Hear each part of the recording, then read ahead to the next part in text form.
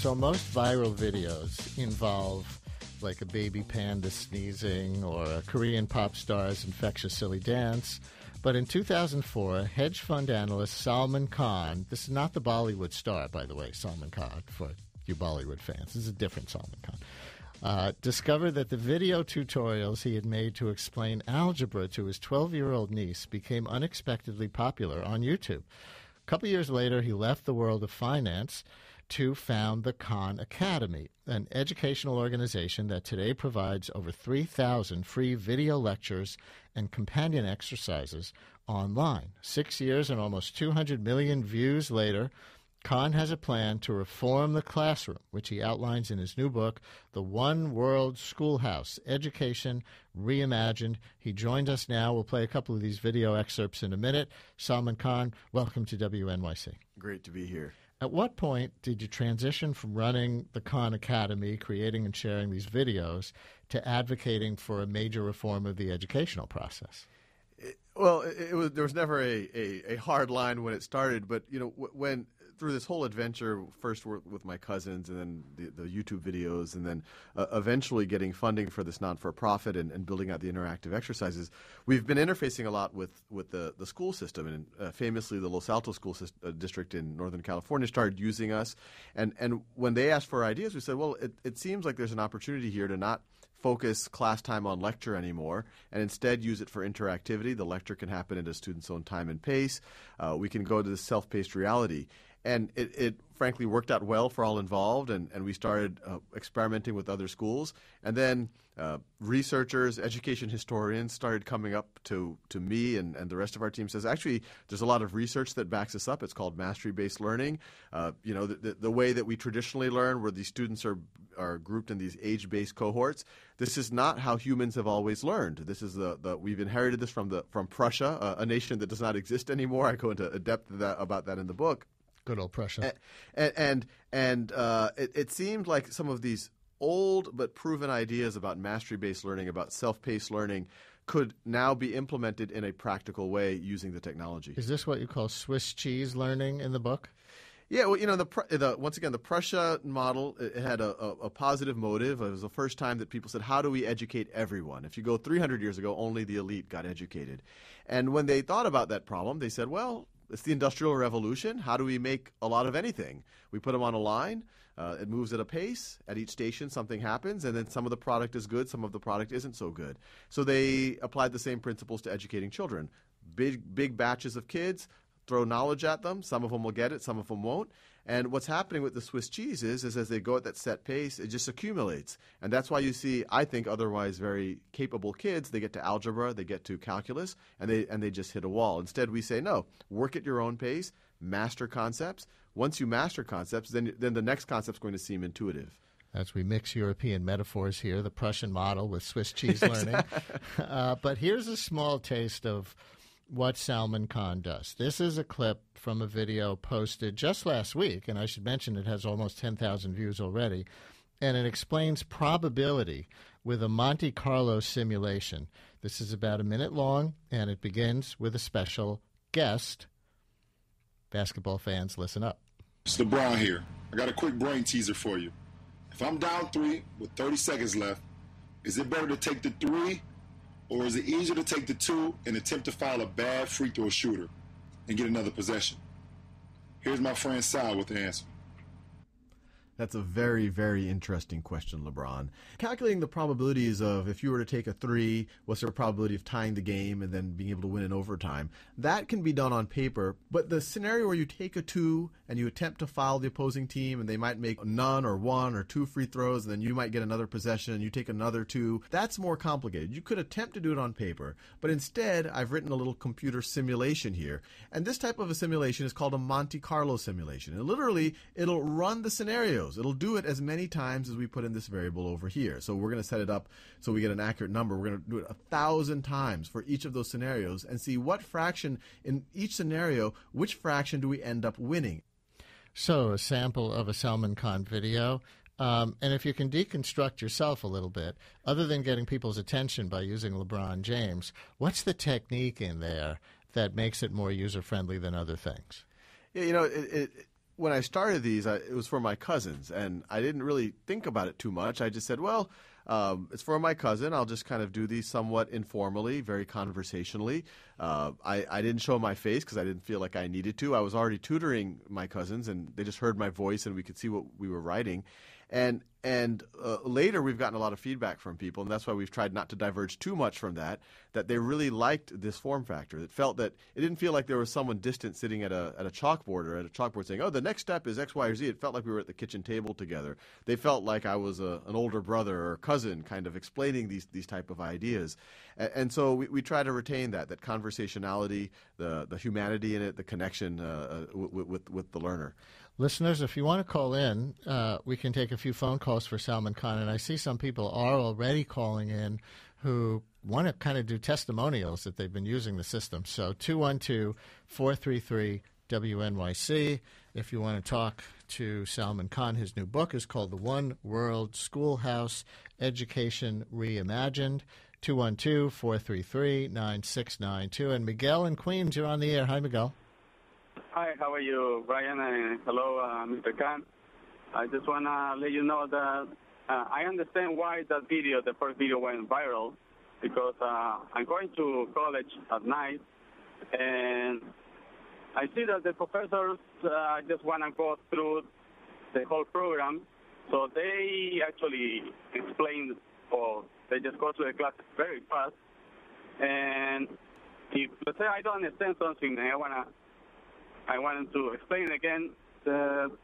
They will explain one time, but then they just wanna go over. So you went to some Salman Khan videos that dealt with the same material? Yeah. So I went on YouTube and looked for videos so I can understand my calculus classes, calculus 1 and 2, and because I was able to see it one and again and again, I was able to understand and actually pass the classes.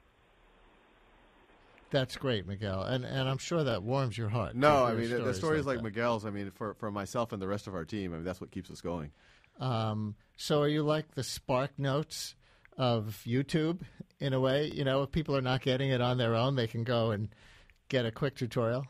Yeah, but there's one thing about that comparison that I think isn't completely there, which would be whenever people think about 10-minute videos, they think, oh, maybe this is the Spark Notes or the Cliff Notes of mathematics. But what I always point out is we can do as many of these 10-minute videos as we want. And so we're not limited by 50 minutes or 90 minutes in a lecture hall. So what we get a lot of feedback from students are that they like that we're much more, we go into depth. We have a lot of examples. We go into the proofs, the conceptual, how does it apply to the real world? So when you try to use this, not just in this way, but as a model for reforming education, part of your concept is called the flipped classroom. Explain. And it's not my concept. Actually, very few of the concepts in the book are new concepts. They're kind of reinvigorated concepts. And this is, the early days when it was mainly the videos out there. I had teachers coming to me, emailing me saying, hey, look, you've already given an interesting lecture about probability or about calculus. Why should I use my scarce class time to do this one-pace kind of lecture and the students are sitting there passively? Instead, they can watch your stuff at their own time, at their own pace, and then we can use class time for something more interactive. And once again, it's not the flip idea existed before us, but what it did is what used to be homework is now classwork, problem solving, and now you have your peers and the teacher to help you. And what used to be class time, which is lectures, you get on demand, you can remediate. We think you can go even further. In the book, I go into a lot of depth how you can go much beyond even doing the flip. Such as? Well, even the flip assumes a kind of a Prussian model, that we're all going to be learning at the same pace, the same thing at the same time. As soon as you remove the one-pace-fits-all lecture from the classroom, then you say, well, maybe we could have two teachers in the classroom teaching twice as many students. Maybe we could have every student learning at their own pace, breaking away from this assembly line model. Maybe we can have students start to tutor each other. Maybe this opens up time for creativity so they can do more open-ended projects.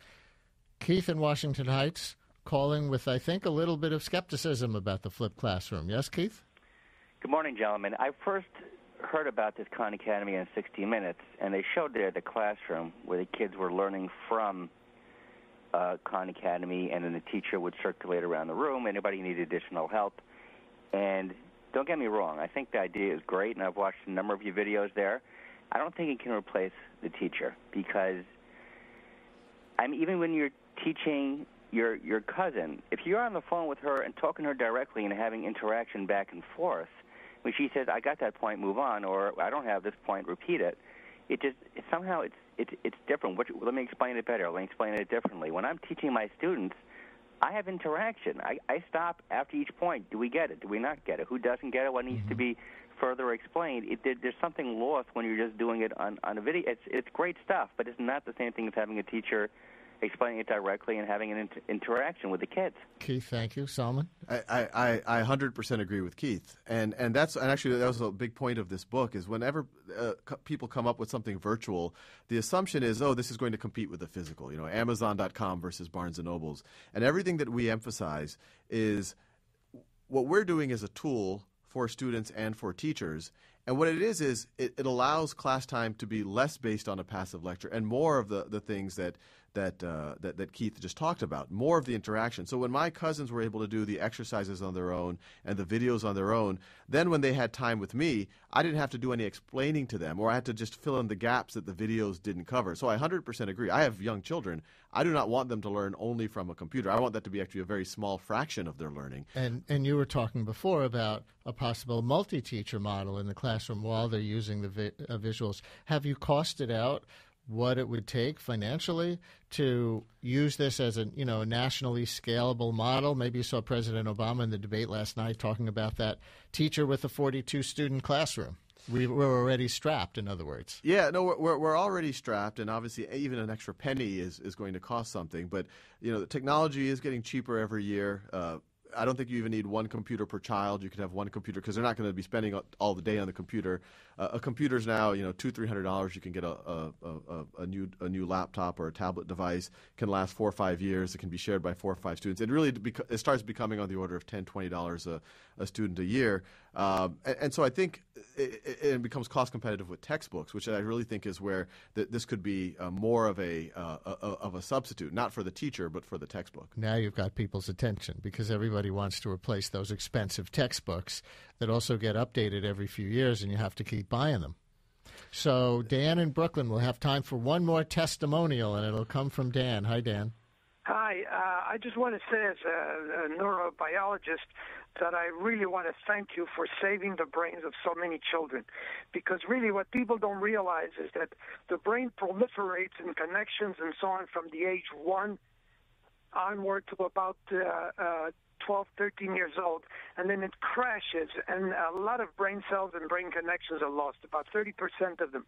And what you're doing is making available to children conceptual operations that will keep those connections vibrant and alive. And that's the European way of teaching, so that right after high school, they go right to professional school. No wasting 4 years of college that make up 12 lost years of public education. Well, is that part of your goal, right on to professional school from high school?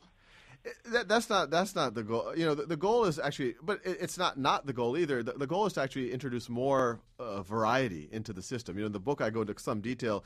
This 12 years of primary and secondary followed, and you learn physics your senior year. This was determined in 1892 by 10 men, mainly university presidents, the Committee of 10. And I think it's time that we rethink this 200-year-old Prussian model. It's time we rethink this 120-year-old Committee of 10 proposition. And so it doesn't have to be exactly what the caller is saying, but it doesn't have to be exactly what we're saying now. It can be more flexible. Salman Khan is an inspiration to many. His new book is called The One World Schoolhouse, Education Reimagined.